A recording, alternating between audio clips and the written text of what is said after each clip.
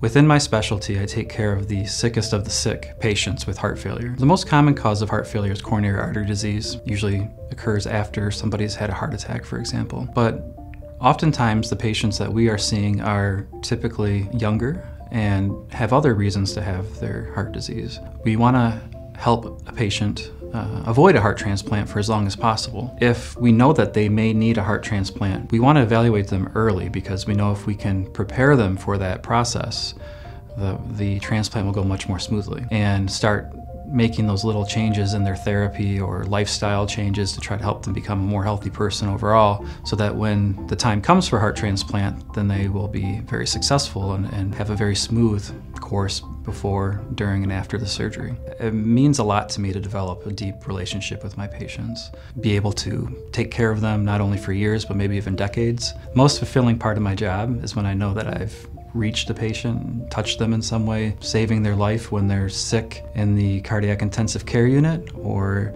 whether that's helping them lose weight to live a more healthy lifestyle in the clinic setting. It's always equally rewarding.